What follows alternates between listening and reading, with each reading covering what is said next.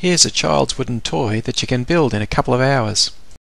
It's a simple build, but it has great novelty value. The idea of a ball running on wheels isn't mine, but I thought it fitted the snail concept really nicely. I drew a simple plan in CAD, but really you could draw it freehand. I've used a 1.5 inch diameter ball and made the hole 1/8 diameter larger.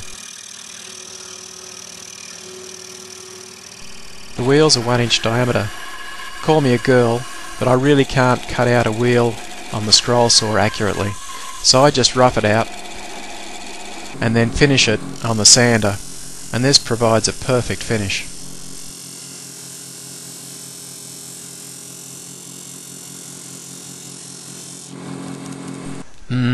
Nice and round.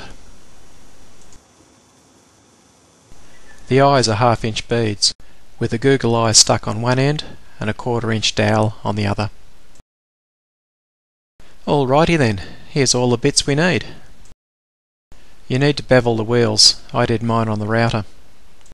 The angle is required to drive the ball, as the ball is suspended by the 4 wheels. The only technical part of this toy is to get the axles in the right place, so that the ball sits on the wheels and is driven by the wheels when you push it along.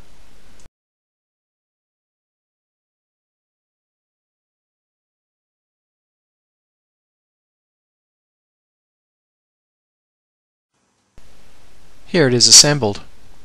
Looks cute and goes really nicely. Vroom vroom. Just look at that ball moving as the wheels move.